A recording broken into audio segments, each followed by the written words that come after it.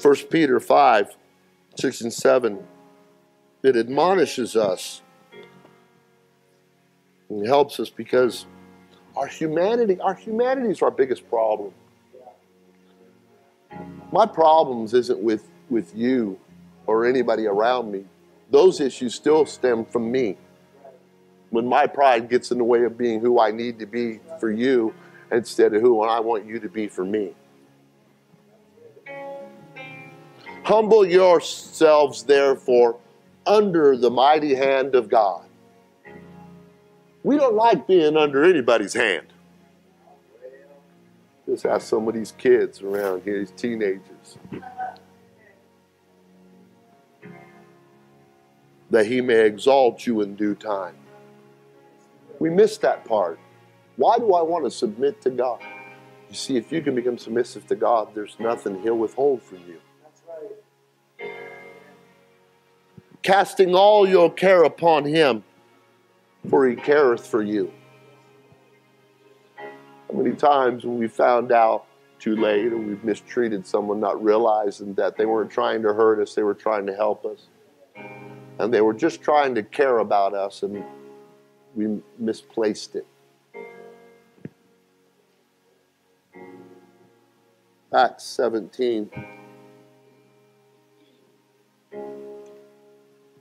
That they should seek the Lord. See, that's corny today to some people. We've been taught to be our own gods, our own divine orchestrators of our lives, and I'll do it my way. But we miss out on so much. That they should seek the Lord, and haply they might feel after him and find him, though he be not far from any one of us. I think one of the greatest travesties on the other side will be how close and how available God has been to you. But you refused to hear, to see, and you missed it. Because whether you acknowledge him or not, and we're the worst sinner, the worst murderer, or whatever, don't even realize that in him we live and move and we have our being. As certain also of our own poets have said, for we are also his offspring. No one is on this planet that God doesn't know about. That's right. That God didn't create. Every person that you see, from the beggar on the street corner to the CEO, upset of your existence, the position on the freeway, hindering them to get to their all-important job. The world spins on its axis and has done so for many years. Humanity has come and gone. There are really only two kinds of people. It's not divided up by races, colors, and creeds. And it's divided by those that'll be lost and those that'll be in heaven. So if you'll place your Bibles down, let's talk to our Creator right now, and maybe with some humility, ask God to help us realign ourselves with him today. Jesus, we love you and we need you. Lord, I'm frail. That's proven many times over that a microscopic germ that I can't even see can make me bedridden, that a simple misstep can cause me to fall, break some ribs. God, I pray right now that you allow each and every one of us to enter into your presence today and learn of you, that our minds and our hearts would be drawn to a place to receive from you, God, what we need from you. Each and every person is different. Each and every person here has a different need, and if they're in a different place, a different spot. But you're able to meet that need to whoever will feel after you today. Help us through our humanity to touch divinity in Jesus' name. And everybody said amen. Amen. God bless you. You can be seated. All three of the synoptic gospels show Jesus recruiting a third of his disciples after being tempted by Satan. Most of the time, growth is determined by the battles we win privately, not by the impressions and efforts we make publicly. You are where you are by what you really are. You can come in here and put on a suit or a nice dress and act one way, but in all honesty, you are in the position you're in because of what you are privately.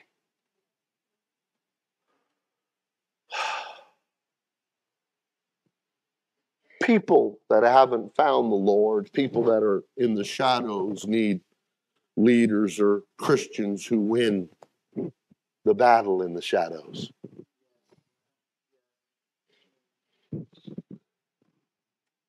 Each and every one of us will be measured by the Lord, by our efforts when it comes to heaven and hell, not bank accounts and buildings. Distraction is the destruction of your dreams in slow motion. Those things that keep you from becoming who God called you to be. There's a lot of things we want to do and like to do, but in order to be spiritual, we have to start each day with a conference of our Creator. And if you go long periods of time without actually speaking to Him, it's going to be very hard to do what He's asked you to do. Personal Christian growth and development demands that we change from going to church to being the church. As much as we'd like to today, we want to erase or admit or get rid of the church concept. I don't have to go to church to be saved, or I don't need a church to be right with God. I definitely don't need a pastor or church folks, but yet that would be like Noah saying, I'm going to survive the flood without building the ark. You're not. Society wants to tell you, but that's not what God tells us, because the Holy Ghost is a spiritual concept. We like to think that we can prove spirituality by physical success. Listen, when you resist the Holy Spirit, you grieve the Holy Spirit. And in grieving the Holy Spirit, you will then quench the Holy Spirit right out of your life. It's an undeniable concept that you can't be spiritual without the Holy Spirit. You can put on ceremony. Hello? A genuine Christian needs focus, discipline, and determination. We don't just haphazardly become great Christians or highly spiritual. The ability to say no to worldly distractions and yes to doing God's will is well worth the effort and will be obvious. Are you hearing me? In the last days, the concern of leadership or leaders will become, what do the people want to hear? That's what's happening, folks. You can go in every church corner, and there are a lot of churches that merely are trying to say what they think you want to hear. Look, when I was, and I'll be on last Monday when it was looking bad, believe it or not, I almost couldn't speak for 2 days there. In fact, someone called me on the third day. I think it was Brother Corey. I could barely even use my voice. My wife and Erica was coming in there, and they were pounding on me on, do this, you got to do that, we got to get you this, we got to get you that. And you know, it was disturbing my peace as I was laying there writhing in the agony of that was me. Yeah, it wasn't looking so great then. But it wasn't what I wanted to hear, but the fight was to get me to do what I needed to do. And sadly, we live in a world today where there are churches that are going to tell you everything you want to hear rather than what God wants them to say. That's the reality. See, being a good parent is going to cause you to be at odds with your children. Being a good employer means there's going to be times you're going to tell the employee, we have to do it this way. But we're so proud now that we want to instruct God. We want to instruct. Our world is turned upside down because they made a huge mistake. We don't need the children to lead. We need the parents to lead the children so they can become good leaders. That's right. You don't ask a 5-year-old what he wants for dinner. You give him what he needs for dinner. You know, the last thing a little boy needs today is told he needs to be given chemicals to change his gender. Man, give him a Tonka truck, a car, a shovel, put him in the dirt. He'll figure it out.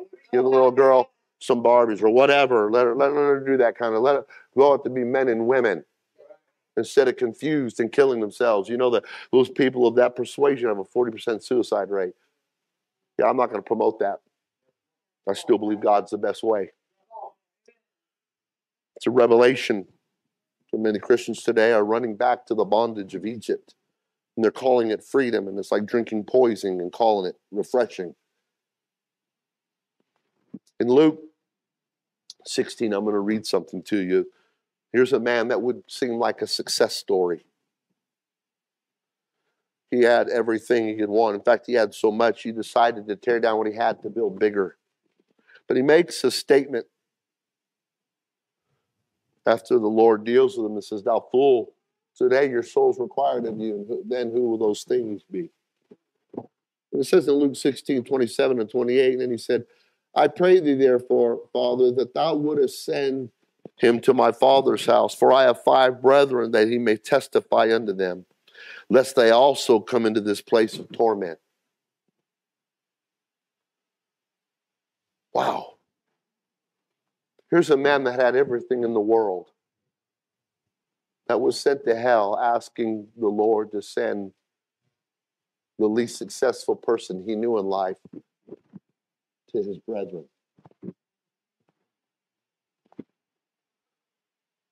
That doesn't go with what we see in society today. Here's someone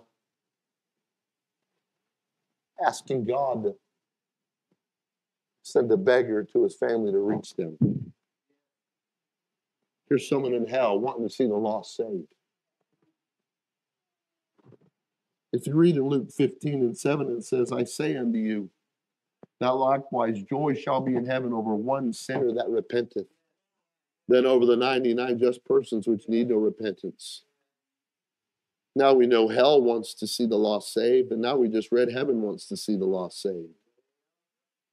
If you go to Mark 5, it says, and they come to Jesus and see him that was possessed with the devil. Remember the crazy man that was naked, running around in the tombs, cutting himself and acting crazy?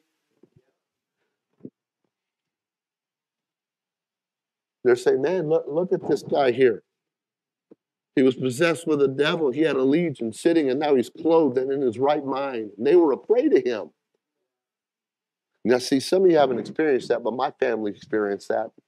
When they watched me come out of the world that I came out of, they literally said, we liked you better when you was dealing drugs, and now that you're talking about this Jesus.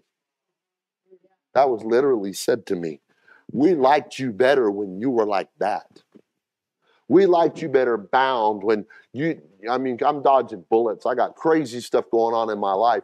And I literally had family members say, we liked you better that way than this way.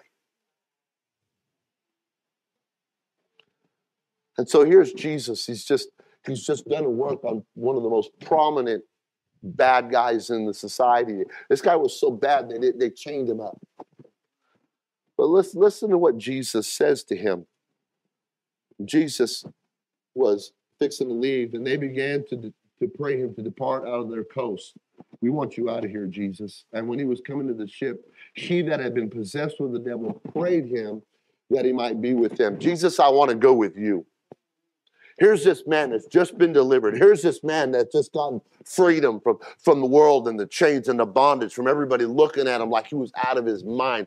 I want to go with you, Jesus. But Jesus suffered him not.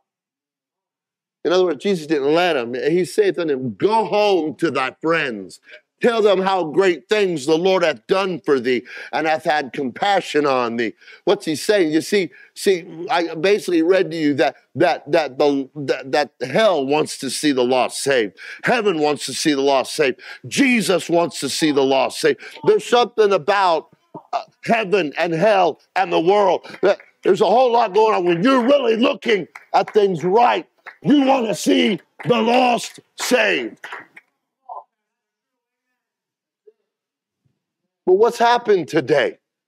What has happened where those of us that have experienced the truth, we've been baptized in Jesus' name. We repented and we got our lives right, and we've been filled with, we've baptized in the name, Holy Ghost filled, and we find ourselves on a seat. And then the most concern we have now is, what's for dinner? What am I going to wear? How many likes did I get on my Facebook? How much money I got in the bank? And as Christians, we become spiritually anemic. 2 Timothy, Paul is writing to his number one charge, the one that he is concerned about being and maintaining and remaining spiritual. He is saying in 2 Timothy 3:1-3, this know also, that in the last days perilous times shall come, for men shall be lovers of their own selves. Let me tell you, he's talking to Timothy, who's going to be working with the church. He's telling him the type of people that are going to be churchgoers in the last days. Lovers of your own selves. Covetous. No, listen. You can't measure it by how you think of yourself. You have to measure yourself how much you care about the lost. How consumed are you about the lost? Listen.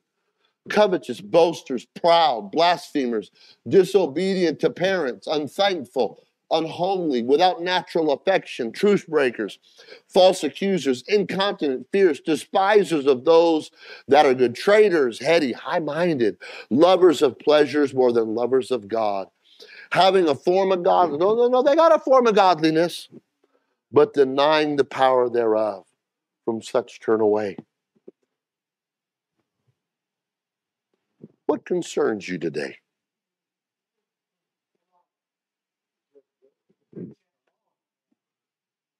What are you concerned about today? Lacey, I hope this don't embarrass you. I look for you every service. But don't let you make you feel good, because I look for every one of you. I tell you what, I also look to see who's in the altar and who's not. I also look around. When's the last time I've heard them speak in tongues, if ever?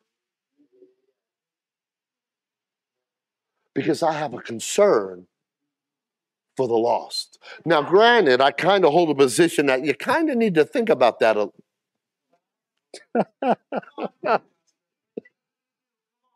When the writer said, oh, when I preach to others and I myself become a castaway, what's he talking about? Losing a burden for the lost.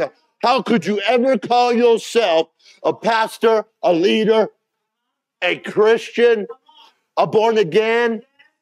How do you become a castaway? You forget your burden for the very important thing that's engulfed heaven and hell, because they're concerned about the lost. They're thinking about the lost. They want to reach the lost. I read to you in Luke, the greatest concern of hell. In Luke 15, the greatest concern of heaven. And Mark 5, the greatest concern of the earth is the lost. These things are really all tied together. The greatest concern of hell are souls. The greatest concern of heaven is souls, and the greatest concern of the church is souls. The greatest responsibility of Christians on this earth, beyond our own personal relationship before God and our families, is souls. If you want to check your litmus test of salvation, check your litmus test of how you care about those that are lost. How can a doctor not care about the sick? How could a nurse be ambivalent towards the hurting? How can a mother give no regard to her child? It doesn't make sense. So how can a Christian be a Christian with no concern for the lost? What consumes you? What concerns you today? What, as a born again, heaven bound, Holy Ghost filled believer, what concerns you? Because that tells you where you're at spiritually. You may not like the outcome, but rather than deny it, look at it, embrace it, and change it. The rich man gives us one of our only views from hell, or gives us the view of being eternally lost, because we can learn a lot from someone who's been there. The rich man in hell had two concerns. His first was self-preservation. Just send Lazarus to touch my tongue with a bit of water. Let me tell you something. Just go on a fast. I mean, from everything. Some of these kids, they can't drink something. They got to have soda. They got to have Kool-Aid. It's got to have, I can't drink water. Go without anything. You'll go a day. Go a day and a half. Go 2 days. Boy, you'd be guzzling. You even eat ice chips. See, the problem is we're so spoiled with so much junk that we no longer appreciate that is vital. You see, you can have a lot of stuff, Brother Lawrence, and your life's so filled with stuff that just coming to church is coming and finding your seat. But when you realize this is vital, you're not just going to come and find your seat, but your every worship song is going to mean everything to you. Every altar call is going to be, let me get my spot there. Every time a preacher or an evangelist or someone gets up and talks about the goodness of God, it's going to get your attention because you're consumed with what Christianity really is. You can't go a day without realizing someone will be lost. Someone will be saved. Let me get in on this thing. Let me have an effect.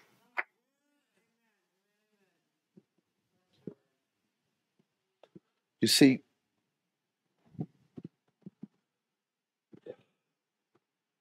in the dialogue with the rich man in hell, this Abraham, of course, assured him there was no way he could be released.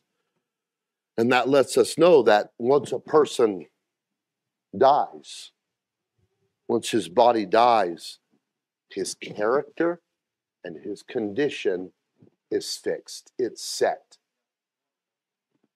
The intentions cannot be. Well, I intended to be. I wanted to. If I knew they wanted me, I'd have knocked on it. If I knew that's what you wanted, I'd be more involved in church. Can I tell you something? Some of you and I, how many signed a contract before and you didn't read all the fine print?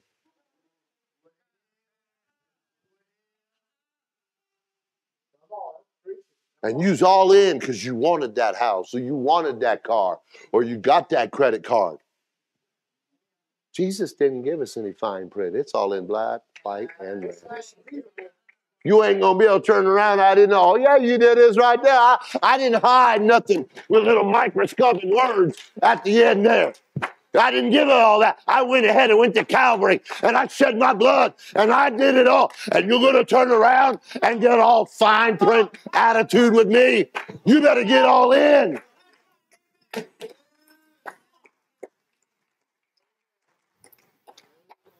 Oh, we get all serious about our finances and our health and our doctors and all, and we turn around and treat church or treat heaven.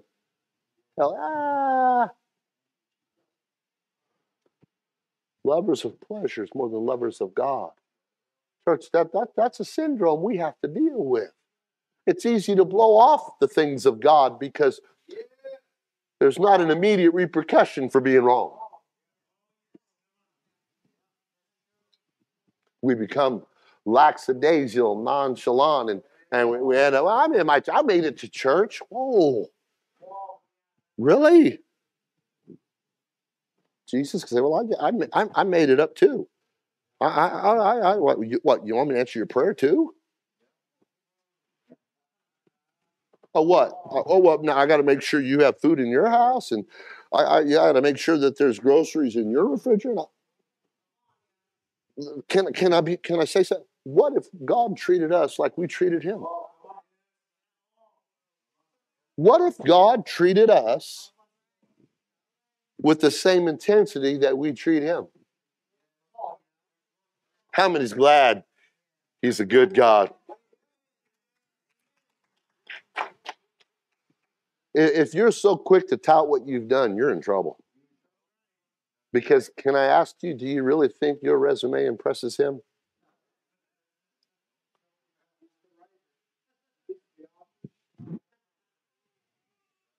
So what we learned is there was no parole for this guy. There was no reprieve. There's no, okay, we're gonna give you another chance. We're gonna let you out on furlough. There's no appeal. His character, his condition was permanent. It was set. It was fixed forever. He didn't love God with all his heart, mind, soul, and spirit on earth. And he ain't gonna love God in hell either. He didn't repent on earth, and you ain't gonna repent there either. So as a person dies, just make sure, can I say this? Make sure you are today who you want to be for eternity. Think, you are teaching some elders around here, so that ought to make every one of us stand up. God. Oh God, I'm sick in my body. You better believe I'm going to get a hold of God today. I may see him tomorrow. You better make sure. Oh, I'm going to be in that altar. I don't care what y'all think about me. You can think I got the grossest sin in life. I don't give a rip. I'm going to be there because my relationship with him matters more than what my relationship with you matters. Oh, God, God, help me to try to treat you how you treat me, like you're the whole world.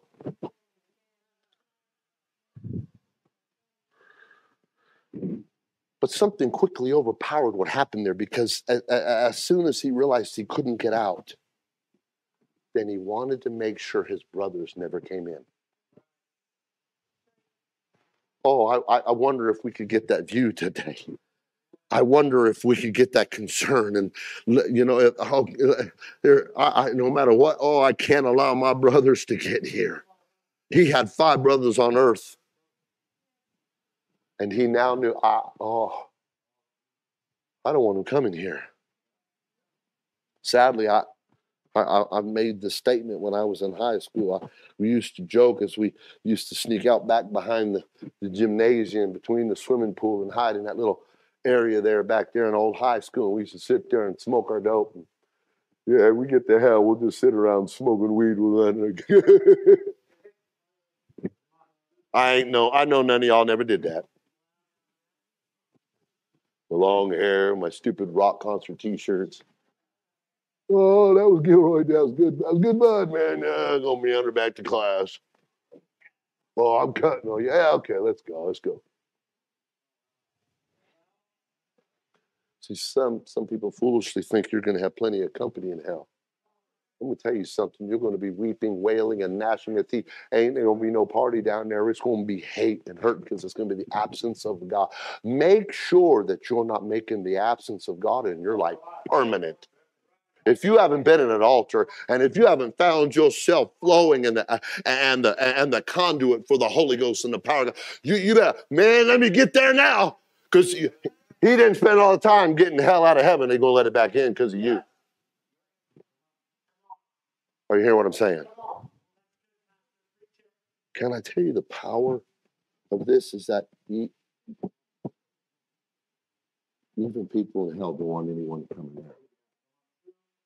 Only idiots on this side who think it's a party think, it's all good. Those in hell say, don't come here. Oh, don't come here. Why is there screaming in hell right now? Why would there? I believe in hell the screams are hell is screaming for the church to get serious for soul winning. Those in hell are screaming that we would be doing what we're supposed to be doing, that we would really, truly see Christ robed in flesh, reaching for the lost. To be Christ-like means we must be reaching for the lost. We wouldn't want anybody to go to hell. We don't want anybody of our own family to go there. I believe the greatest screams from hell today are for the church to get serious about souls. The rich man said, I want you to do something. I want you to see that my 5 brothers get saved so they don't come here. I don't want them to come where I'm at. He didn't want his brothers to go there, even if it cost him their company. I don't want my brothers with me. I don't want my family here. I do anything. Don't let anybody I know come here. I'd rather suffer alone in eternity than to think that any one of my family would come here. What kind of place is hell if the people who are there don't want to see anyone else come to that terrible place? I don't want my friends here. I don't want there ought to be something that consumes us about reaching the lost. We ought to ask God, don't forget your lost condition. Don't forget just because you got a couple of bucks in the bank, you know how to use deodorant, get your hair straightened out and get living for God. Don't think you made it because don't forget it and become indifferent to the King of Kings and the Lord of Lords. The rich hath a snare. Being in America alone gives us a snare. We're too comfortable. Knowing that, we must conclude the greatest concern of hell is for Christians on earth to reach for sinners. The greatest concern of hell is soul winning. Think about it. Why is it that he now has such an interest in his brother's salvation when he didn't have any concern when he was on earth? He had all the money at his disposal, so much he was building bigger barns. He doesn't even think about spending a dime to see them. You know what? I'm going to take some of this money and go visit my brothers and talk to them about Jesus. Let me tell you something. There's an opiate to the success in this, and especially in America. There's a reason they're able to get away with it. If you're upset at what's going on politically, that's not to get you to become political. You better get spiritual. Yeah. Don't get upset about what they're doing. Get upset that it's not affecting you properly. If it's not driving you to prayer and to reach for someone, you've missed it. You've missed it.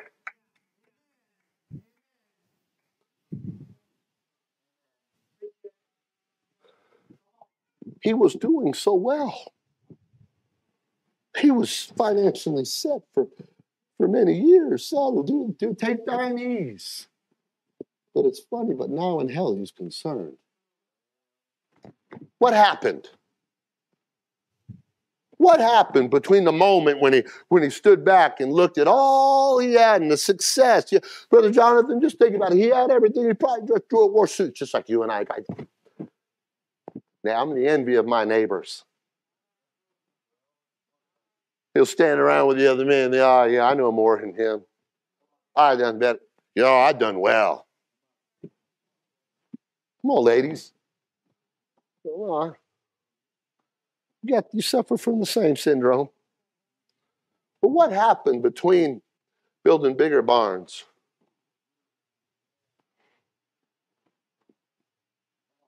and seeking to see his family saved? I can tell you what it is. He's now finally convinced. He finally realized, he's convinced there is judgment.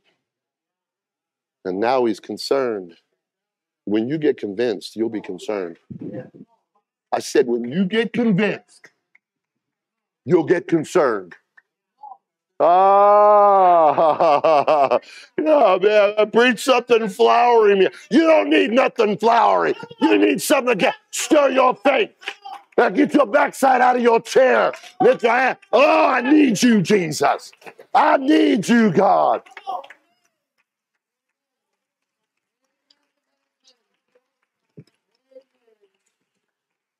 He now knows from personal experience that there's a burning hell for people to spend eternity. We got to get convinced. Because when we get convinced, we'll be concerned. You got to get convinced and you'll be concerned.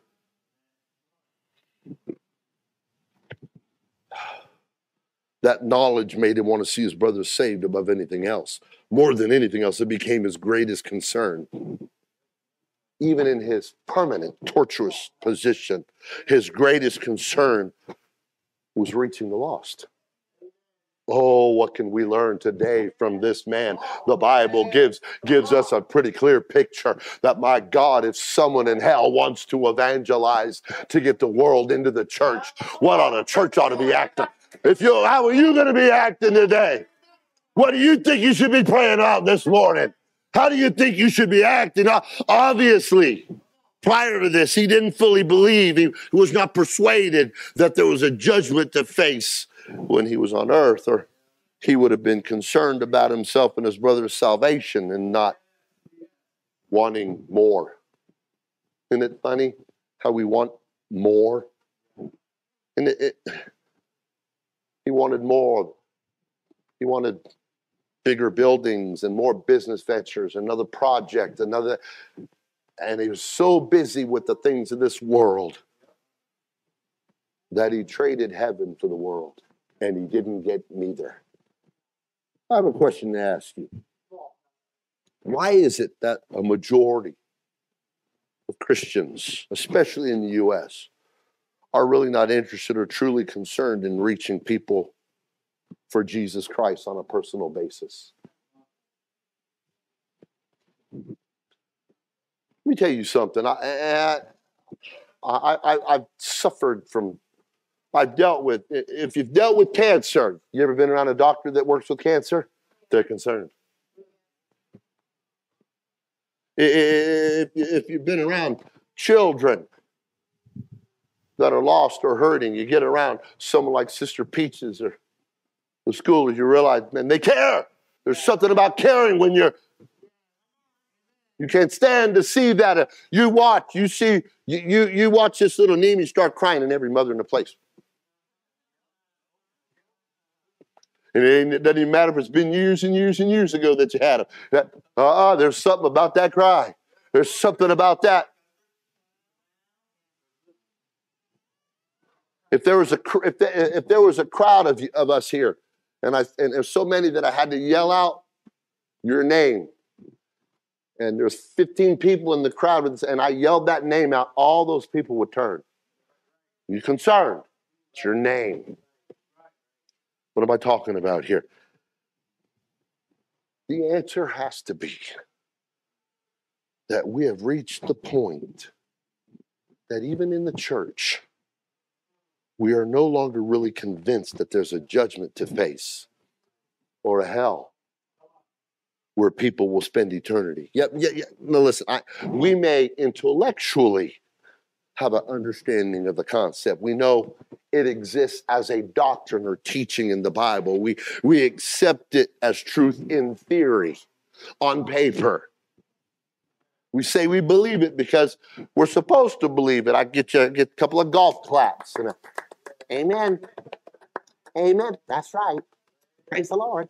Amen. Jesus, Jesus, Jesus.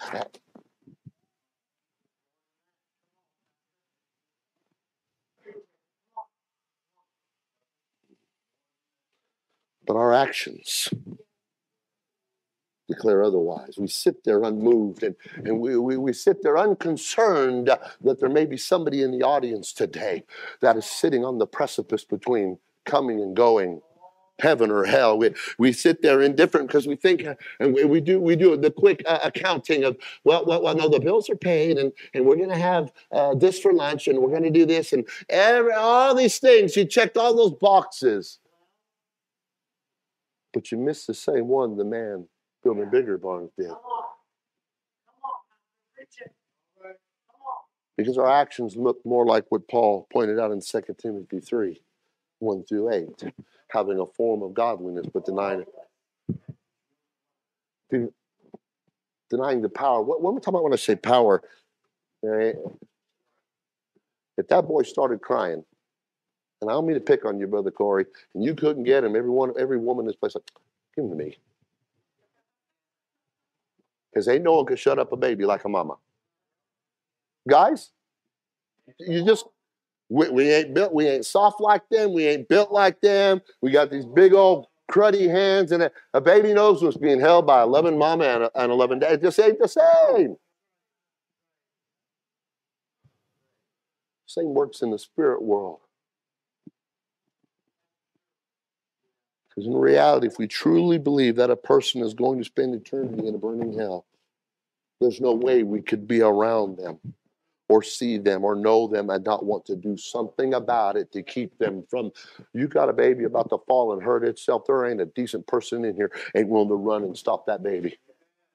That baby may kick and scream. And I'll never forget the story. And this is a true story of a lady that refused to discipline her child. And she had this beautiful little girl that she just refused to discipline her because she didn't want to hurt her feelings or make her cry. Well, and so she never taught the daughter to mind her. So she was always running off in the grocery store, running off at the park, and running off at home, and running and doing what she wanted. And one day they were crossing a busy street. And she held her baby's hands to cross, and the little girl broke away, and she looked and saw that her daughter saw a little red ball across the street. And the little girl broke and ran after it, and the mother screaming for her to stop. But because she never taught that child the importance of listening, that child ran out there and was crushed by a car. I'm trying to tell you, we need to start listening to what's being said, what the Bible says about, hey, there's a heaven, we need to wake up. We need to become accustomed to realize the alarm's being set. I got to take it serious when the preaching goes forth. I got to take it serious when we're worshiping and shout. Heaven and hell is trying to reach the lost. Shouldn't we? I believe if each and every one of us were permitted for a few moments to just glimpse hell for 5 minutes. 5 minutes. And come back. I believe a church of this size could evangelize the world in months. But until you're convinced, you'll be unconcerned. You see, because then we'd be convinced that there's a judgment and there's a finality to everything in a place called hell. And our greatest concern would not be all the distractions that we think and make so important. See, some of you are dying to get on your phone, and right after church, right, before I'm even done, you'll be in the bathroom or you'll be on your phone to look at how many likes you got. And you'll be so concerned about that it doesn't matter if someone is here desperately reaching for God or needing a move of God. And you fulfilled your obligation. You showed up. You sat in your seat. And it's just another service. It doesn't really matter because you're not concerned.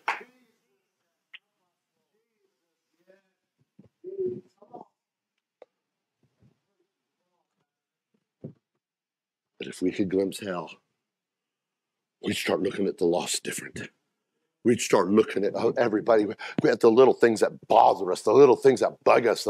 They wouldn't be there anymore. We'd be so worried. I got to keep them out of hell. I don't care what they look like. I don't care I don't care about the color of their skin. I don't care what they like. I don't care about their idiocy. I don't care. I don't want anybody to go to hell.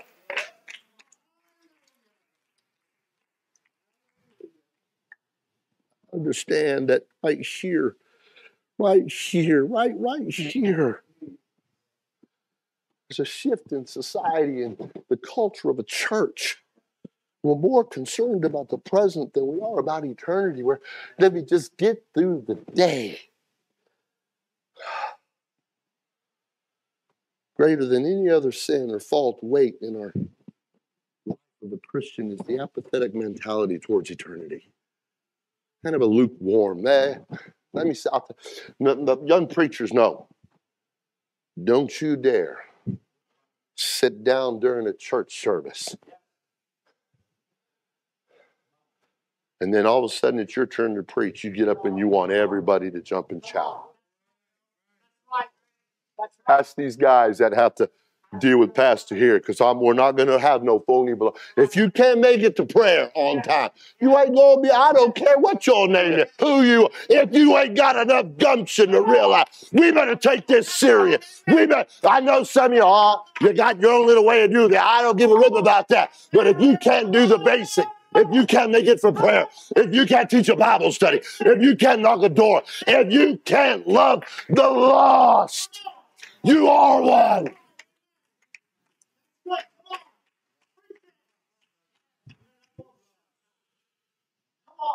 And then I turn around, and what's wonderful about this church is I don't have to worry about a whole lot of that.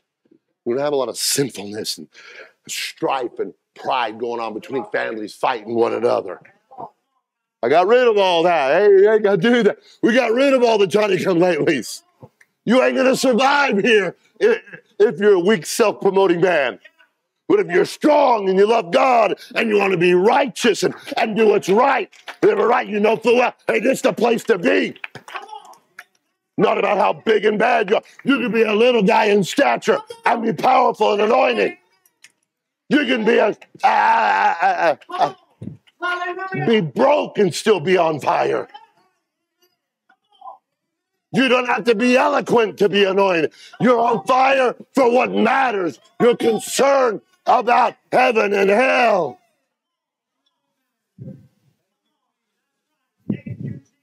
I refuse to turn church and Christianity to a place for life suggestions, self-improvement, self-help, life strategies for successful living. I'm talking about making it to heaven. I'm talking about consciously coming in here to get in contact with a holy God. It even says in the Bible, forsake not the assembling of ourselves together, even though there's something can happen in here. When we start getting concerned with one mind and one accord, you're going to find the power of God poured out right here.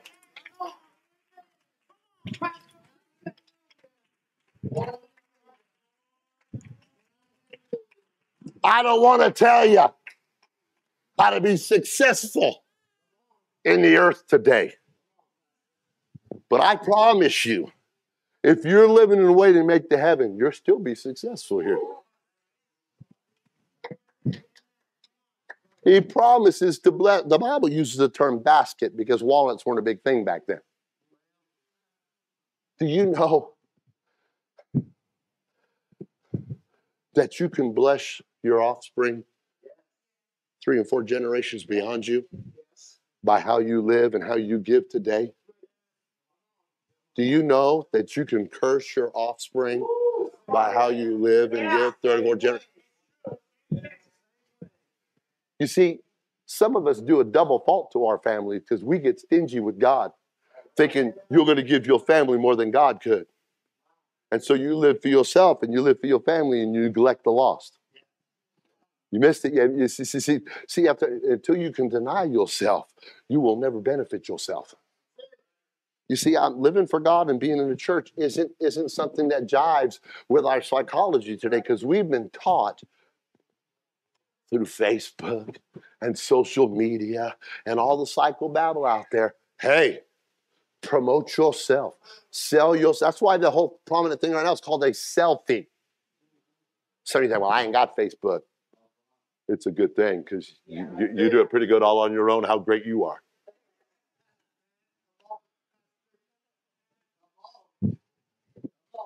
Oh, you hear what I'm saying? Thank God you don't have a phone with filters. Well, because this concept leads to people losing out when things get hard. There's no greater testimony than being an amazing Christian when things are hard. Isn't that really where it's at? You see, when people realize that you're in this thing for more than just the bread and fish, you become the Jesus said, I am the way, the truth, and the life. Jesus is the one that said, what shall it profit a man if he shall gain the whole world and lose his own soul? Or what shall a man give in exchange for his soul? Don't misunderstand me. God is interested in you as a person today. God does want you to make it through. He does want you to be the head and not the tail, above and not beneath, but not at the cost of your soul. One writer said, before I was afflicted, I went astray. God is far more interested in where you're going to spend eternity than how you live today. Matthew 18, wherefore if thy hand or thy foot offend thee, cut them off and cast them from thee. It is better for thee to enter into life halt or maimed, rather than having 2 hands or 2 feet to be cast in everlasting fire. The Bible says 10 times as much about hell as it does about heaven. Are you preaching about hell today? Absolutely not. I'm preaching about avoiding it. God wants to keep us reminded there's a burning hell. And we'll be soul winners when we realize I am concerned and I am convinced. Until you're convinced that people are lost, you'll never be a soul winner. You can't be his disciple until you're concerned about eternity. That's the greatest concern. We know that the man in hell was concerned. We know that heaven rejoices. There's a concern in the spirit world. So if the greatest concern of hell is to keep people out of hell, then surely our greatest concern ought to be to win people to keep them from going there. What's your greatest concern? What's for lunch? And I know some of you probably made some amazing dishes. Tomorrow's schedule, bigger barns. Luke 15 gives us, and I need to bring this to close, 3 parables. The parable of the lost sheep, the lost coin, and the lost boy. All 3 teach us the love that God has for everyone, for all sinners. He's willing to save any sinner, no matter who they are or where you find them. Even the one that messed up and left on their own, but made the return. I just wonder how many Christians today need to return back to the Father's house with the right attitude and the right mentality. I wonder what kind of great joy will be in heaven over some sons that come back to the right thinking, some daughters that come walking back to that altar today that maybe you've neglected. I wonder if there'll be some joy in heaven. I wonder if some of your lost loved ones from years ago are going, yeah, preacher, tell them.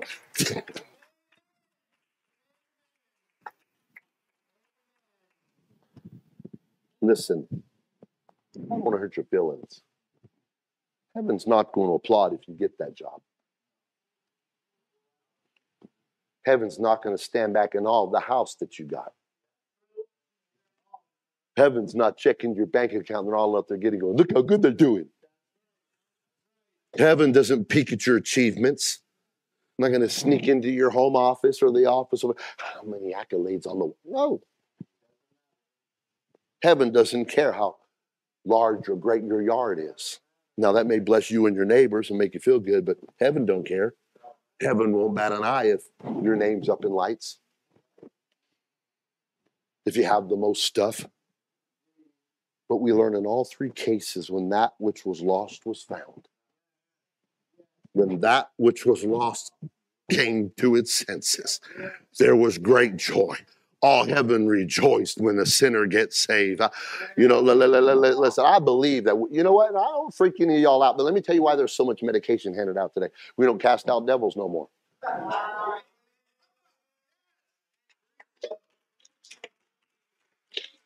Don't get all spookified. Don't. I believe in praying for you. I don't ever read where heaven rejoices when we cast out devils. Sister Verdell, you know, there's some of us in here struggling with some illnesses. And I believe in healing. I can testify that it's worked. I've been healed before. But I don't ever read where all heaven rejoices when somebody gets healed. In fact, we just read earlier that it's better to ever enter into heaven maimed. And I may not be doing that today, but I like to preach good sermons.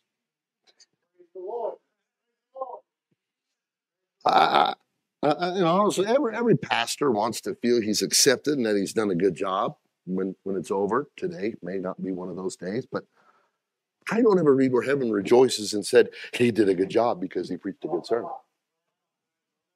In fact, I'm working on a message about an indifferent preacher that can reach the lost, because when the dude that was sent to Nineveh, what a lousy, rotten, stinking attitude and a horrible little, 68-word pathetic message that was indifferent whether you got right or not. I'm a little jealous of that joker, because why do I got to spend so much time being caring and concerned?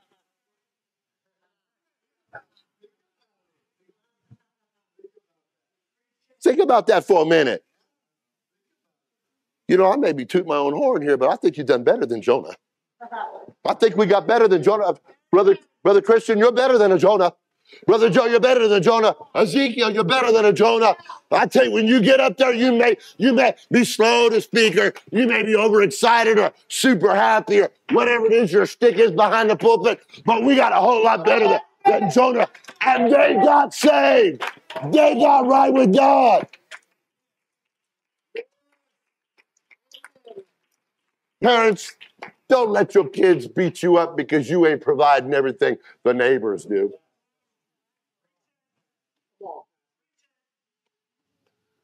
Don't get in that competition. Be the best parent. You see, the things we shout about are important to us.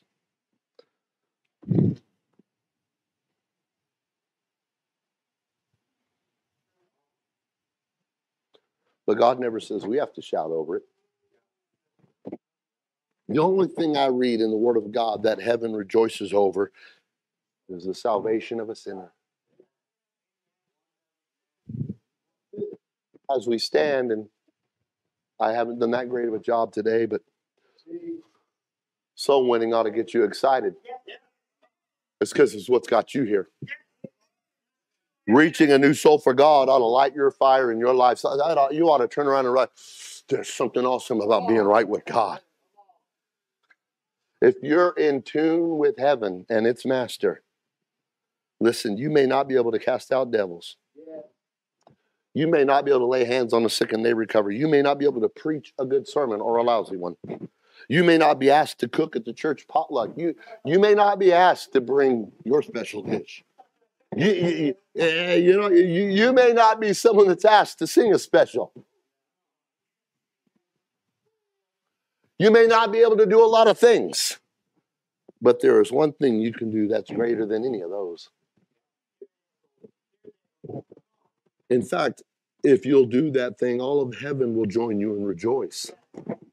If when you leave here, you try to just reach one person with the gospel of Jesus Christ. If there's just something about you that you're willing to go and compel them and talk to them, hand out a card, smile, strike up a conversation, invite someone for coffee, invite them. Quit being so self-centered and so take up your cross. Make it your mission to be concerned about the work of God because you're convinced that they need to be reached. I don't know what it was. I definitely know I wasn't worth the effort. Someone I didn't even know started working at my job. Started treating me. I didn't like being treated nice. I was an angry, embittered man who thought life had cheated him. Dealt with losing a dad as a teenager. Mom couldn't handle me, so I'm finding myself out on her ear long before I was able to take care of myself, living in a lean-to screwed to the side of a house, basically homeless and helpless.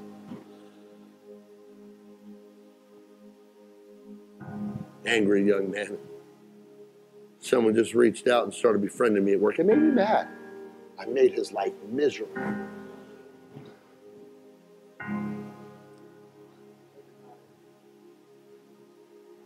I'm glad he did. I'm glad that all his years of living for God, being raised in church, he never lost what church really was. That's right. Amen. Let me help you. There's a day coming where I'm going to be sitting down. Younger men are going to be taking this spot. I'm going to be their greatest cheerleader. Amen. Oh, there may be some little idiot things they do in my mind. I think that I'm saying, you know what? I overlooked mine pretty good. Let me overlook theirs.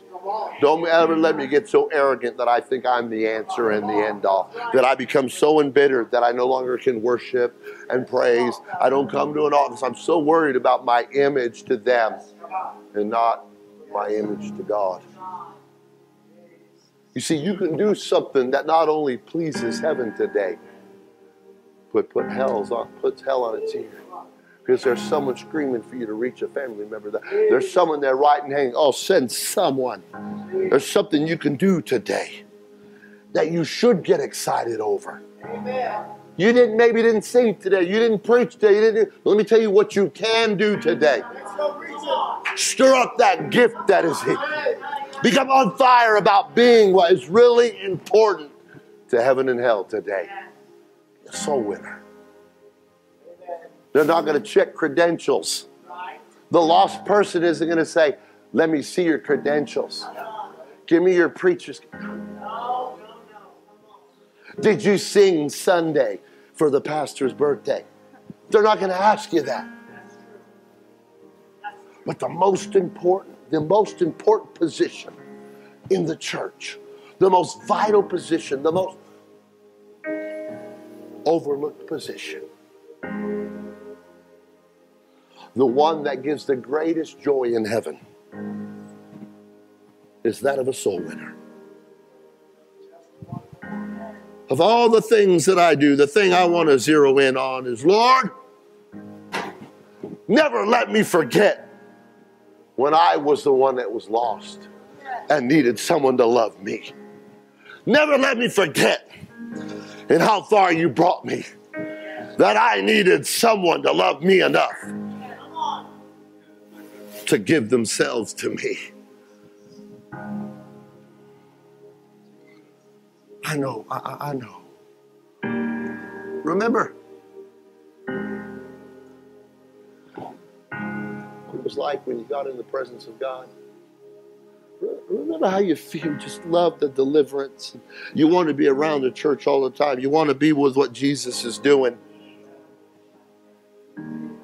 Remember when the crazy man was delivered and wanted to be with Jesus, what Jesus asked him to do? Remember what he said? Go to your family. Go to your friends. Go to your. You see, you're going to be my hands. You're going to be my feet. You're going to be my love to this world. Can I ask you?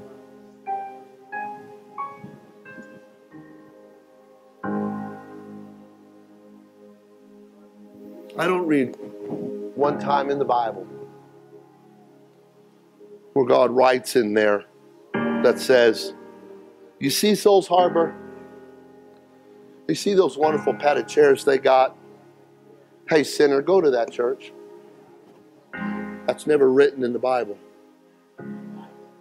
But I read all over the place in the Bible that says, hey, church, go to the sinner. Go to the lost. Compel. Reach. Love. Go. Go ye into all the world.